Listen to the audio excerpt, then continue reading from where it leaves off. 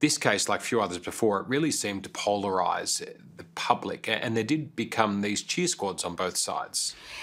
I think it's a polarizing issue when a woman brings up something that happens in private against someone who has an amazing public image and is loved and is cherished and is respected. I think that you want to believe that she's making it up and he's wrongly accused. I think it's almost bullying. It's like we all want to be in the popular crowd. We want to be the kid that everyone loves and with the popular kid. And Johnny Depp was the popular kid in this fight. He was the popular kid, and Amber Heard was the one that was being bullied.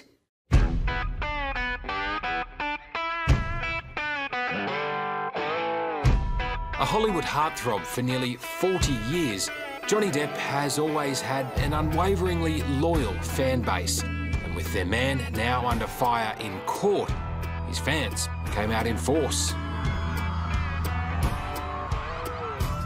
Dare I ask what you think of Amber Heard? I think she's an evil person, a despicable person. I don't feel she or anyone has the right to make up the kind of lies that she's making up about him. She utterly wants to destroy him, and she'll never be able to because he's very strong. Do you think Johnny is capable of a lot of the things that he's being accused of? No, I don't believe it. I don't. He's a human being, so I'm not going to say that he's a saint because we all have our moments. There are many words you could use to describe Yvonne de Boer. Perhaps devoted is the most fitting. So how big do you think this legion of support is for Johnny Depp? Millions. Millions. There's millions of them that have been following his career, following the trial, and they just want to support him. We all just want to support him. So Johnny here, he's still wearing the ring and bracelet that I gave him. Yvonne was one of the many Johnny loyalists who lined up for hours each day in the hope of securing a coveted seat in the courtroom. And what a performance they got, not only from Johnny and Amber, but from a stunning cast of supporting actors as well. Would you please state your full name for the record? Kate Moss. One surprise was supermodel Kate Moss, who dated Johnny in the 90s and took less than 3 minutes to show her support for him on the stand. Did Mr. Depp push you in any way down the stairs? No. No, he never pushed me, kicked me, or threw me down any stairs.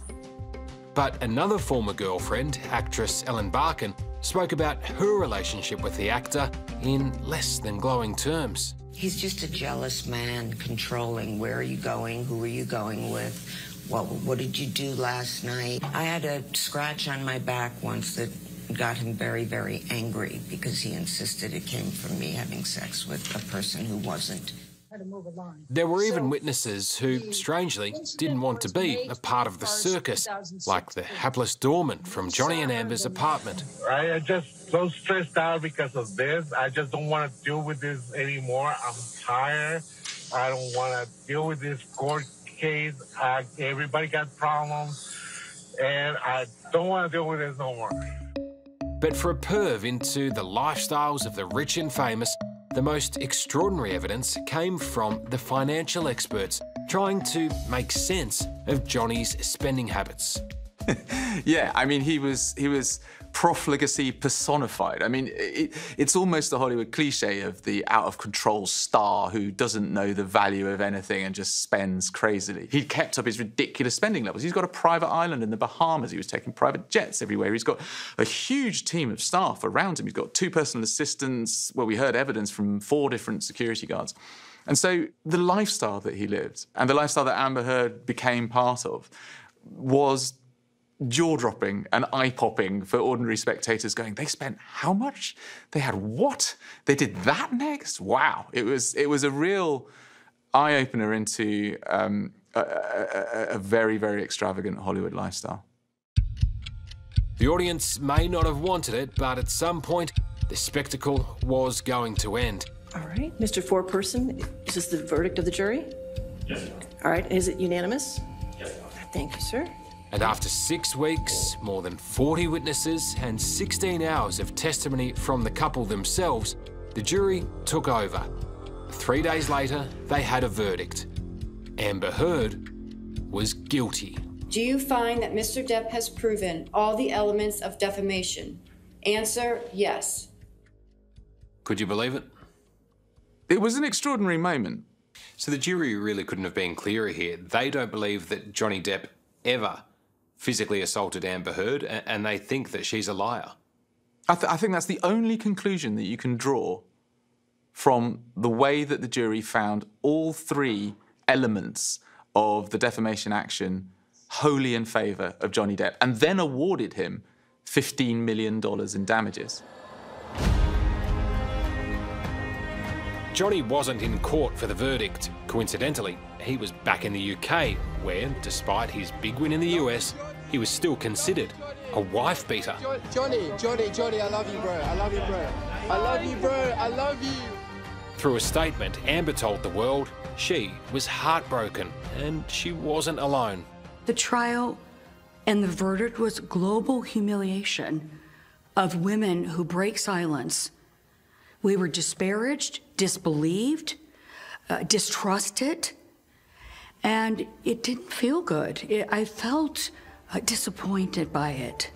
Do you think this case in some ways gives hope to powerful men who have been accused of terrible crimes, that they can get on the front foot, they can go on the attack, and it will make their issues go away? I traveled here to the UK to testify as a witness to assist the court. When Amber Heard told a London court in 2020 that she was the victim of domestic violence, the Me Too movement rallied around her. You have given me so much strength, and I send it back to you.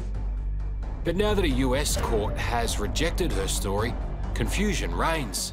How much did this set back the gains that have been made by the Me Too movement? I do feel a woman is going to think twice before she comes forward and breaks her silence and says she was victimized, either by domestic violence or sexual violence. I think it has a chilling effect. I think that it would make any woman who wants to go after a powerful, wealthy, successful celebrity male is really going to have to look at whether he, in fact, is going to turn around and bang her into the ground with a defamation lawsuit. What message does this verdict send to perhaps a young woman who is thinking about speaking up about a powerful man? I think it says, unless you've got a videotape and an audio tape that's admissible of him beating you and sexually violating you with a bottle or however, you better be a perfect victim. You better have no skeletons in your closet. And I think it sends a sad message that you should stay quiet. I had clients calling me saying that they were double thinking whether they wanted to come out with their story if it was a famous perpetrator or an institution or a school or an athletics or a church. This made them take a step back. Do you think this case in some ways gives hope to powerful men who have been accused of terrible crimes, that they can get on the front foot, they can go on the attack, and it will make their issues go away? This is going to be the playbook moving forward by powerful men. This is going to be, they're going to use the Depp Heard case as a template of how to beat these charges, how to start getting early with the jury pool with social media, how to control the narrative, how to control the judge, basically, the jury, the attorneys, how to set up such a narrative that it's like a wave. You can't really overcome it. In their determination to destroy each other, Johnny and Amber were willing to surrender their privacy, and the damage that caused was substantial for both of them. Now, they've got to take their reputations to the PR panel beaters. Who has the longer road to redemption from here? I think the longer road to redemption is definitely Amber Heard. Amber Heard hasn't been found guilty of anything. Nothing. But it feels like she does have an uphill battle in terms of restoring her reputation. Absolutely. I think it's so much harder, it's so much harder for a woman in Hollywood.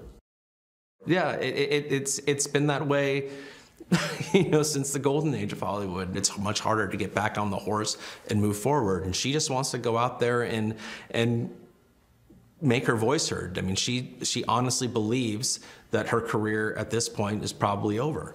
But, I don't believe that. I think for Amber, the best thing for her, if I was her publicist, I would just say, just walk away for a while. Just walk away. You're a new mom. Go be a parent.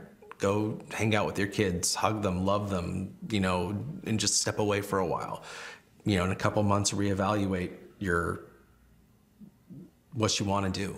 That being said, she has a mountain to climb. To shake off any of this kind of damage that's been done to her reputation.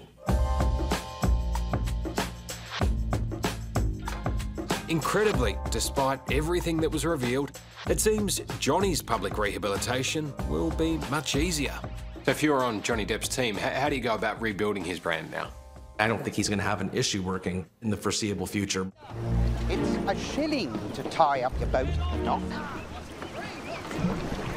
And I shall need to know your name. What do you say to 3 shillings? And we forget the name. As much as we love watching a train wreck, we also like seeing people succeed. Welcome to Port Royal, Mr. Smith. I think Johnny, because he has such a legion of fans behind him, they are going to be curious to see what he's up to. When it comes to franchises, when it comes to an ensemble kind of cast, they're going to want to see his next move. They're going to want to see him succeed.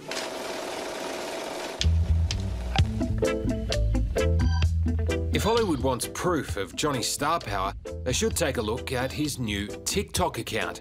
A slick video message of gratitude to his supporters has already been viewed more than 22 million times. We love a story of redemption. We love a story of someone overcoming an obstacle, whatever the case is. Johnny versus Amber sadly has had it all. Tears, tantrums, and a toxic love affair. But at the end of the day, it's always a tragedy when love turns to hate. When he was asked how he could sum up all of this, he described all of Amber Heard's allegations, the 2 trials that took place in the UK and the USA, as stemming from one little lie. And the inference was that one little lie was told in order for her to secure that temporary restraining order. And she just embellished and embellished and embellished since then, entrenching herself and catching herself in that one little lie until it span out of control into all these multiple allegations of abuse. This is a massive victory for Johnny Depp, and this will have huge implications for months or years to come.